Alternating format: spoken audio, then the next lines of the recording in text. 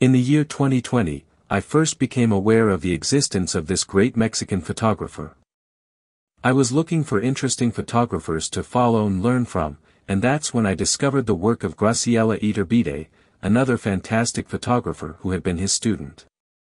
That's how I started researching who he was and began to observe his work, which impressed me from the very beginning. There was something about his photographs that I liked from the outset. It was the tranquility they conveyed, as well as their composition, framing, and black and white tones. I also began to realize that these photos had not been taken lightly. They had been taken very carefully, and it was evident that behind each image was a whole process that included the observation of the elements, the light, and the composition.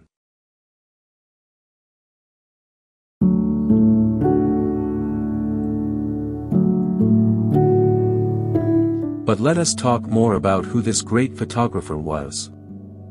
Manuel Alvarez Bravo was born on February 4, 1902, in Mexico City.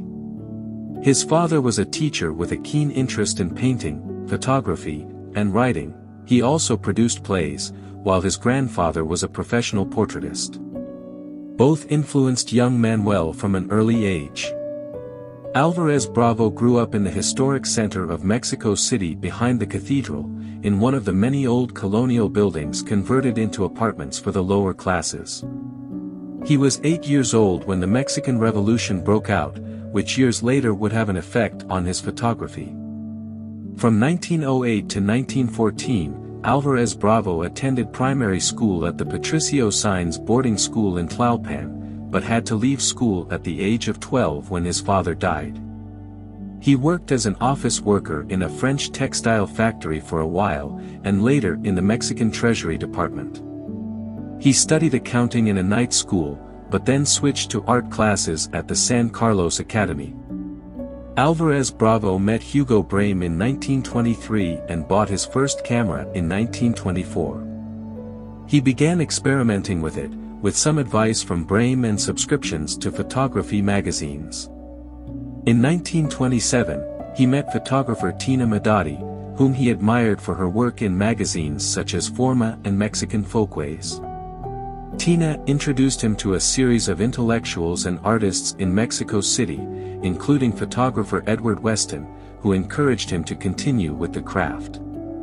During his life, Alvarez Bravo married 3 times, all with photographers by right.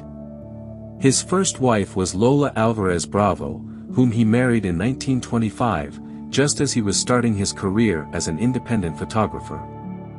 He taught her the craft, although she did not achieve the fame of Manuel. They had a son, Manuel, and separated in 1934. His second wife was Doris Hayden, and his third was French photographer Colette Alvarez Bravo. Despite the many accolades he received throughout his career, Manuel Alvarez Bravo remained humble and always approachable. He was known for his generosity and willingness to share his knowledge with other aspiring photographers. He was also passionate about his native Mexico and worked tirelessly to promote Mexican culture both at home and abroad. He passed away on October 19, 2002, at the age of 100. His legacy continues to inspire and captivate people all over the world. His images are timeless and continue to resonate with audiences today.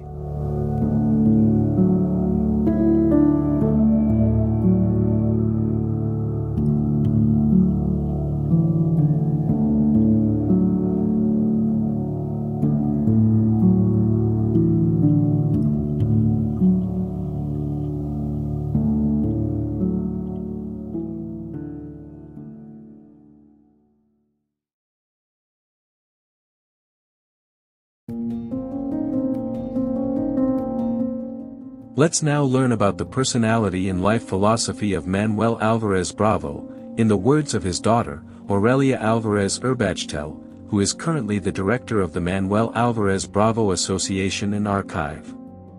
On one occasion, some young photographers asked him, "Master, how do you become a good photographer?" He replied as follows, "Well, to be a good photographer, you have to read a lot of literature, a lot of poetry, listen to a lot of music, and look look, and look, all the time look. Manuel Alvarez Bravo was a great lover of reading. On the shelves of his bedroom, there were copies in various languages of James Joyce's Ulysses, Robert Musil's The Man Without Qualities, and Mario Vargas Llosa, among others. One of his favorite books until the end of his days was Don Quixote by the famous Spanish writer Miguel de Cervantes Saavedra. We can see literature reflected in his work through his titles. There is a photograph titled The Bird Sings Even Though the Branch Creaks, which alludes to a verse from a poem by Salvador Diaz Myron. The title of the nude photograph, Good Reputation Sleeping, would refer to the saying, have a good reputation and go to sleep, but it also alludes to Henri Rousseau's painting, The Sleeping Gypsy. Music was also a part of his daily life.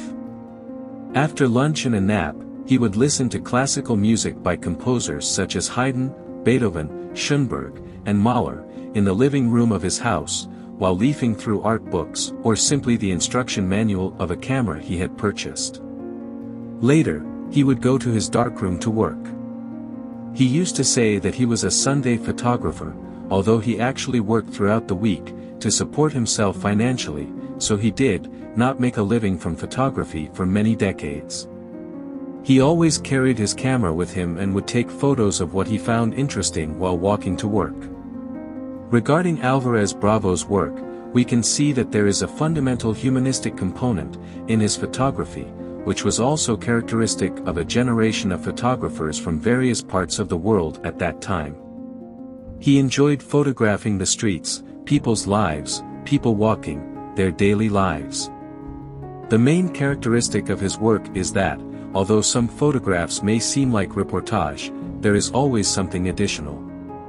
Speaking of some of his photographs, here we have one titled, How Small the World Is, which shows two people crossing a sidewalk.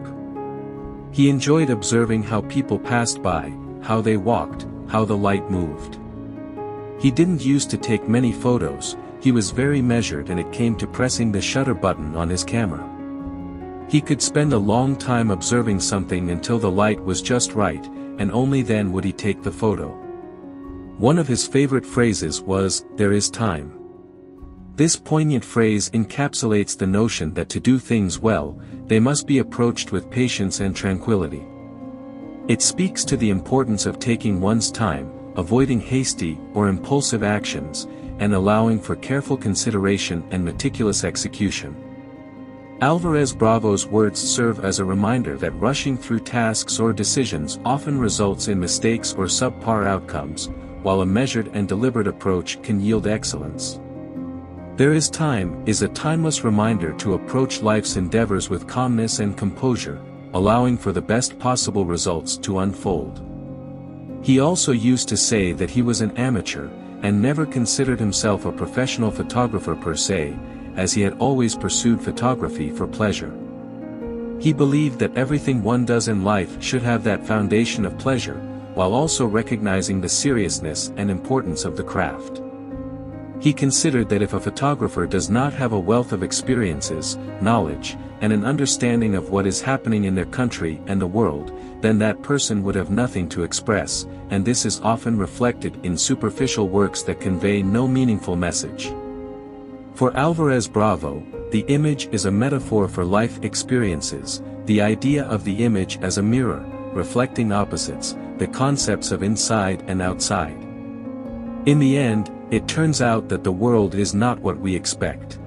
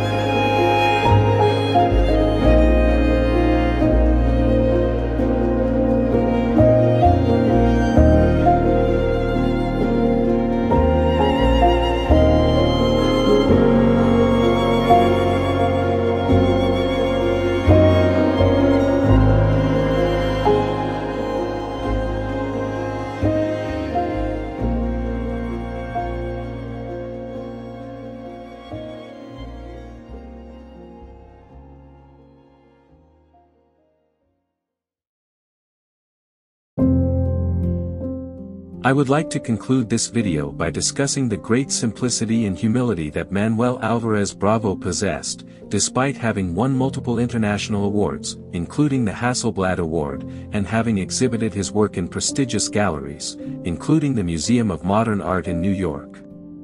Without a doubt, in addition to being a great photographer, he was also a great person who practiced what he preached.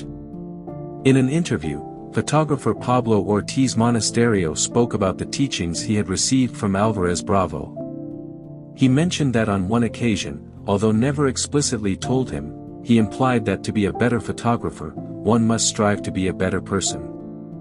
It is something that in the life of an artist is related to having a life of principles and ethics in relation to their craft and their own work, and to truly improve, one must undoubtedly be a better person. I will conclude with this quote from Manuel Alvarez Bravo in one of his last interviews: "The photographer's gaze exists in continuous contact with life." This statement encapsulates the profound connection Alvarez Bravo had with his subjects and his ability to capture the essence of life through his lens. His legacy as a Mexican photographer of immense talent, integrity, and humanity continues to inspire generations of photographers and art enthusiasts alike.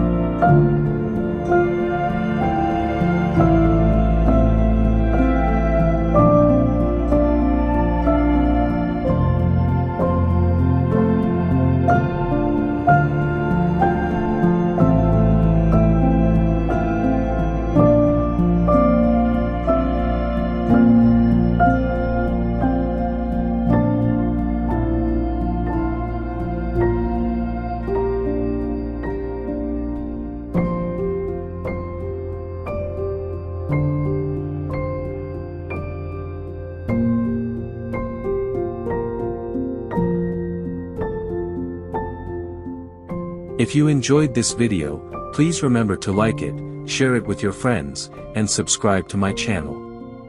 This way, you'll always stay up to date with all the videos I produce here. Until the next one. See you later.